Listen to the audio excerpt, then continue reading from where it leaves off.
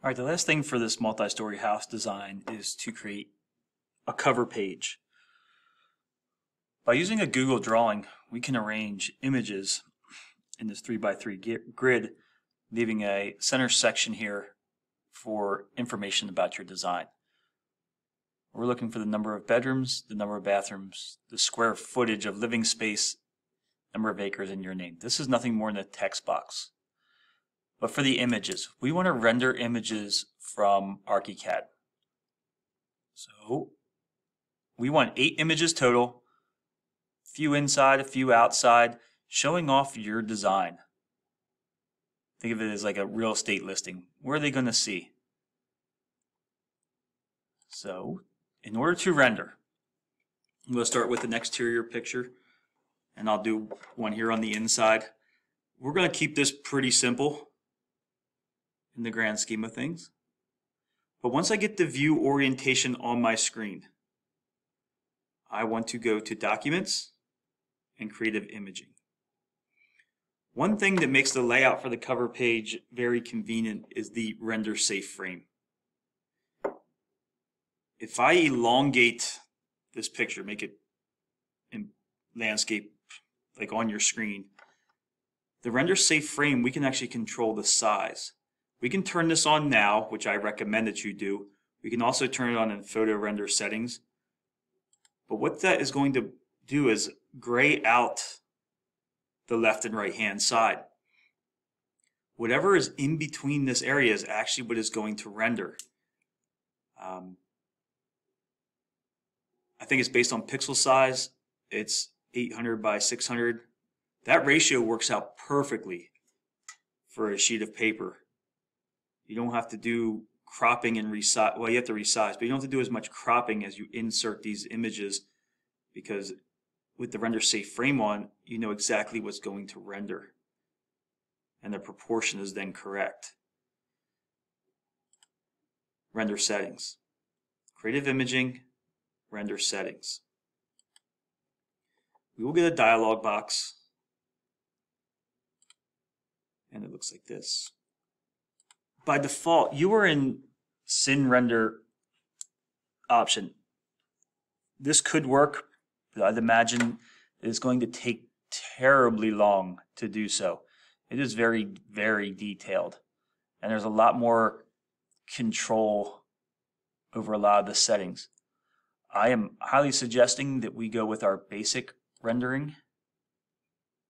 If you have not put on the render safe frame yet, by going to our size, we can apply that render safe frame with this check mark. So yeah, 800 by 600. And I wouldn't even change this. I'd especially leave the ratio alone. From there, instead of using best, the paper quality that we're using, the printer quality, in terms of just saving some time, I would turn these settings down. Maybe go to better instead of being best here. Maybe go to good. Have the sun turned on, and everything else usually falls into place here. Transparency, like if you were inside, you could see through the glass to the outside, would be something with transparency. One thing that you may want to change, and you won't know until after you render in most cases, is the brightness. Typically, when you're taking an exterior image, you can turn the brightness scale down. When you're inside, typically we turn this up. And again, you probably won't know until you render one, but if you're going to render exterior images and you find the brightness the way you want it, I'd leave it there. So I am going to now take a photo, and it will render one out. So my brightness, I guess I should wait till it's done.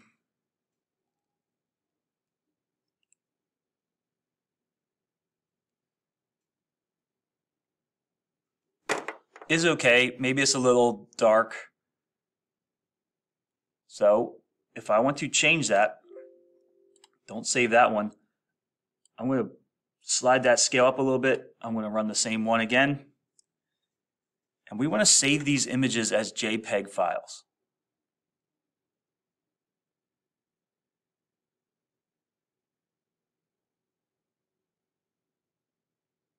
So as this finishes rendering, shadows are being cast.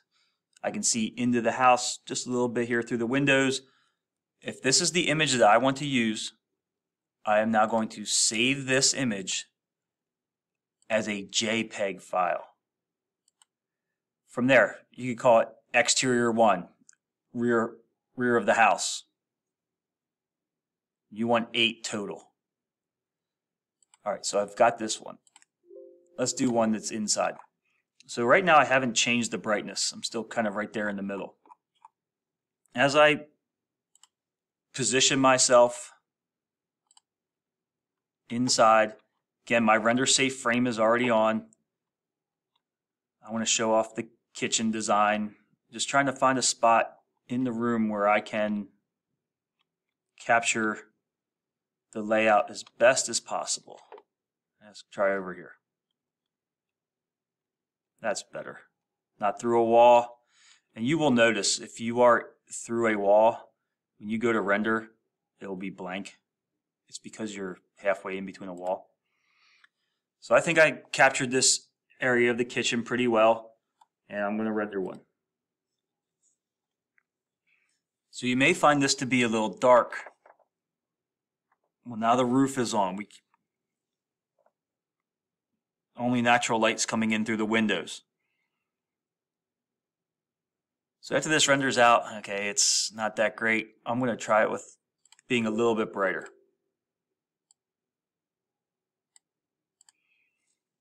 It might be too bright. We'll find out.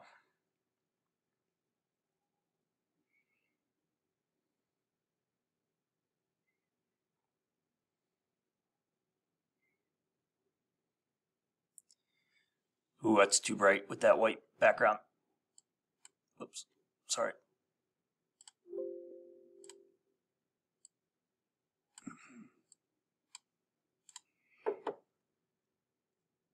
Whether this is the brightness I want or not, I'm going to go with this one.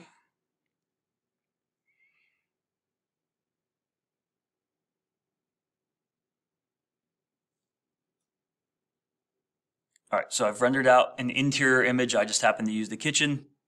File, save as a JPEG, kitchen, interior 1, whatever you're going to call that, so we can insert them into our Google Drawing for our catalog page. So, render safe frame, that grayed out area, makes formatting the cover page much easier. Save them as a JPEG. I've turned some of these settings down just to speed the process up. And we will then take those images, create a text box to create our cover page.